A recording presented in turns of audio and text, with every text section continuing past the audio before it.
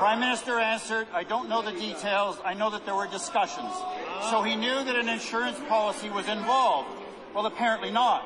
The Prime Minister says they only offered help for Mr. Cadman's campaign, except Mr. Cadman didn't think so. He told his family he received an offer of a life insurance policy. Why would he lie to them? Why would they lie to us? Mr. Speaker, we need to hear from the Prime Minister. They're his words. I don't know the details. I know that there were discussions. Tell us what they mean.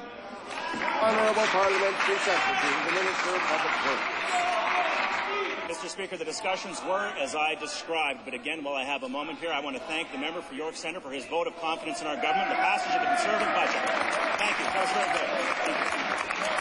The honourable member for York Centre.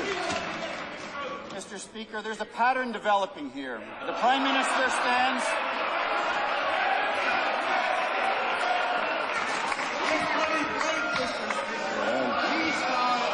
And a pattern of excessive noise as well. The honourable member for York Centre has the floor. We'll have some order, please. Prime Minister stands on questions about Mr. Cadman or his family, but not about the Zeteric tape. Not when they relate to his own words, not when he would have to explain what he knew, not when he would have to explain what is very difficult to explain. Mr. Speaker, this is fundamental. If what Mr. Cadman's family says is right, this is about buying a vote to bring down a government. This is as serious as it gets. So I will ask the Prime Minister again and ask him until he answers. They're his words. Tell us what they mean.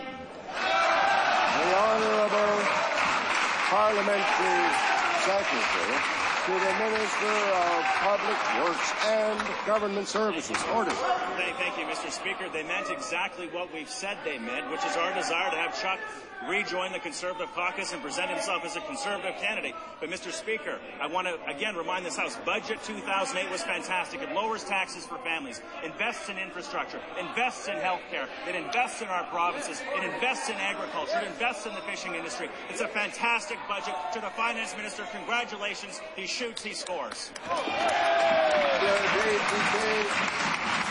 L'Assemblée